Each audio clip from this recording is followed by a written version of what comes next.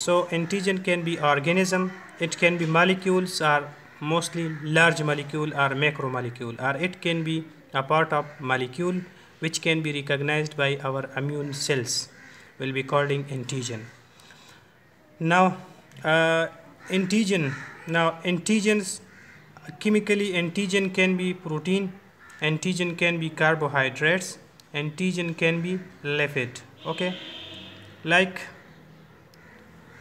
mostly antigen are protein in nature. The chemical structure will be protein.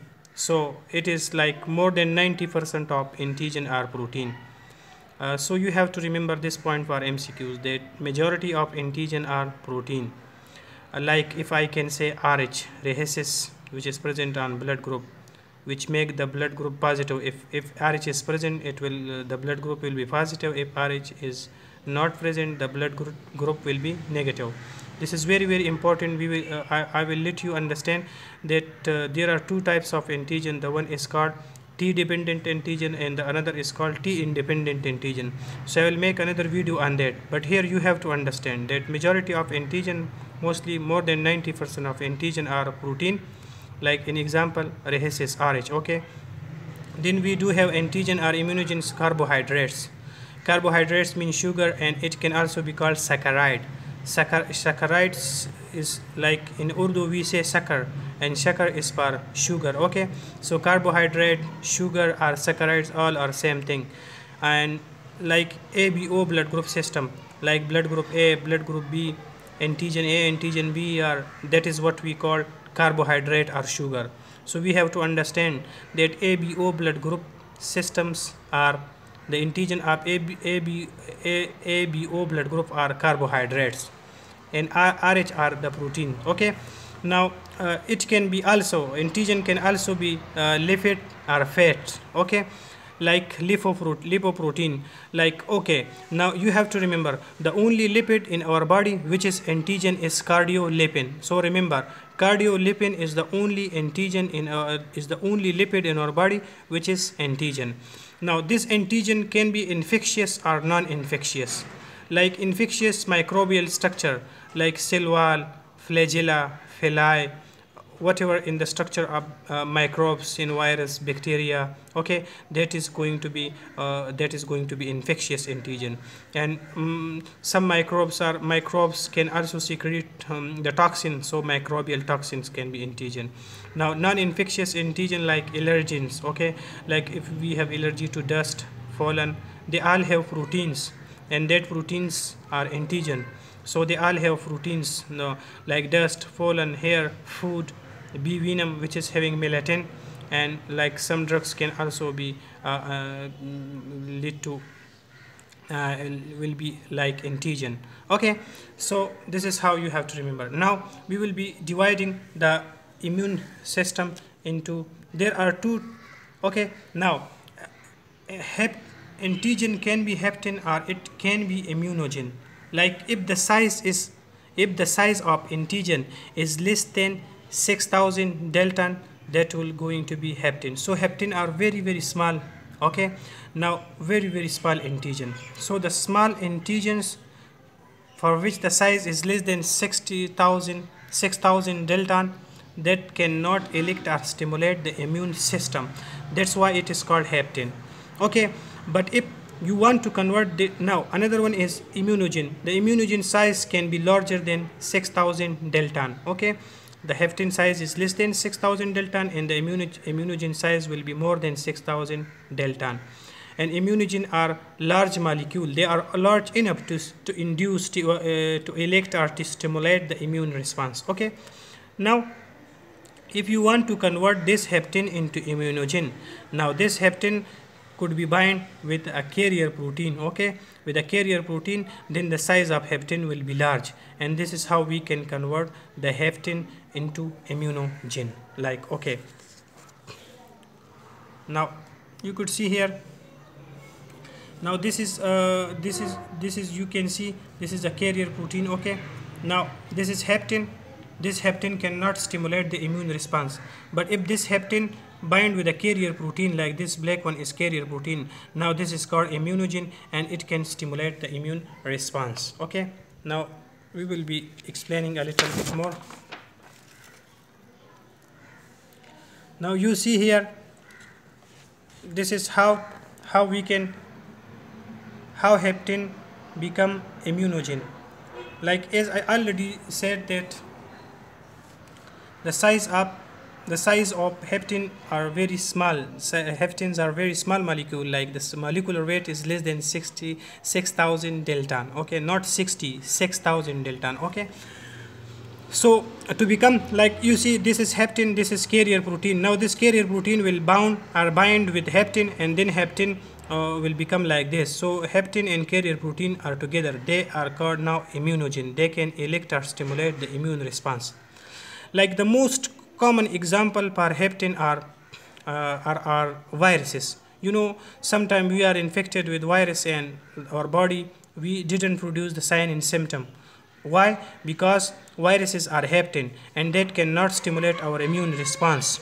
But after a long time, if the virus stay in our body, then that virus, because it is a hapten, sometimes it's bound with the carrier protein, and after that it stimulates the immune response, and then we produce the sign and symptom.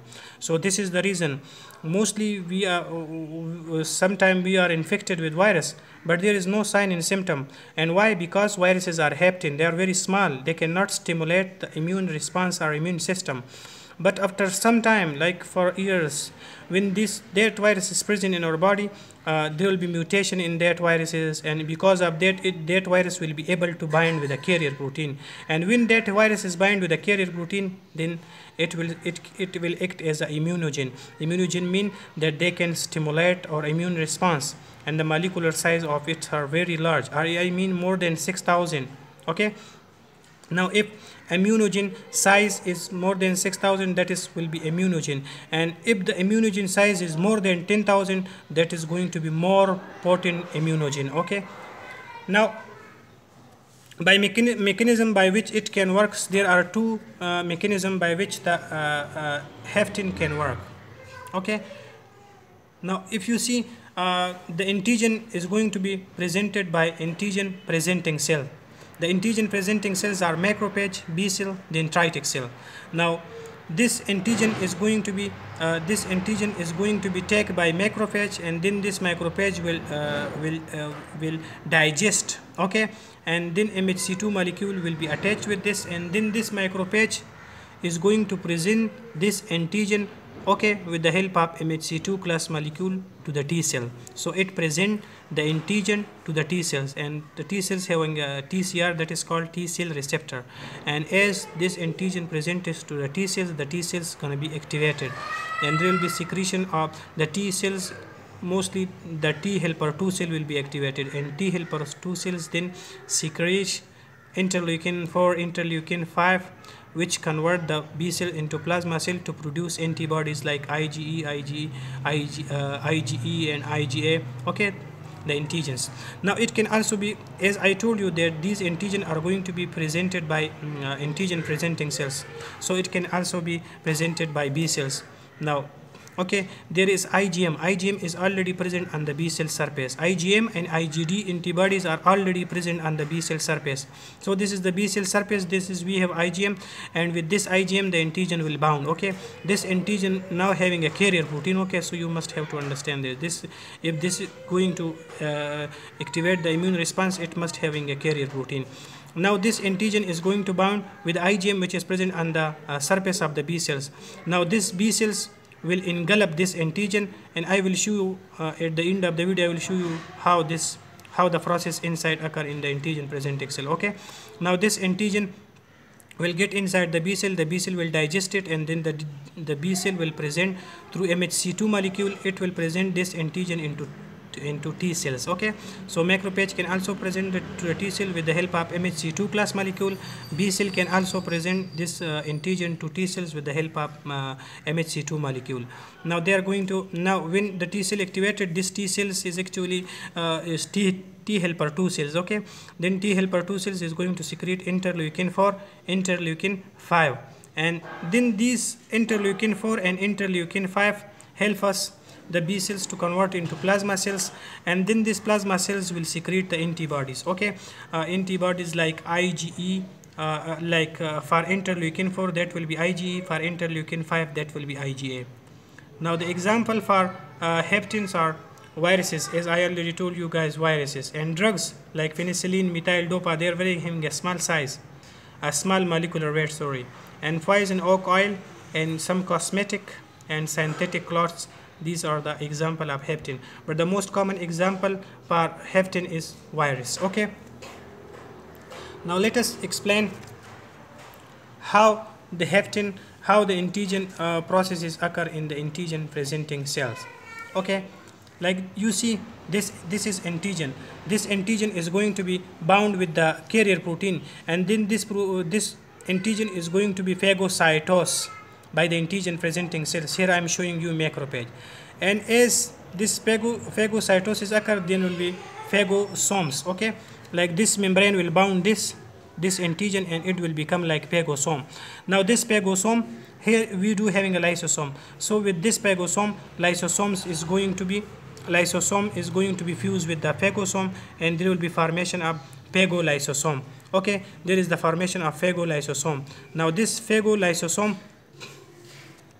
then this phagolysosome is going to digest that antigen, but still if it doesn't digest here, because we are attaching the lysosomes now, and these lysosomes have enzyme which will digest the antigen, and now antigens convert into small particle. Now this phagolysosome will then fuse with endosome, which containing MHC2 molecule. Now this is MHC2 molecule. Now both of these will be fused, and when the fusions of phagolysosomes and endosomes occur, phagolysosomes are containing the particle of the antigen, and endosomes are containing the MHC2 molecule, and then when they fuse, this antigen will come and attached with the MHC2 molecule, and then MHC2 molecule will be expressed on the cell membrane, and they will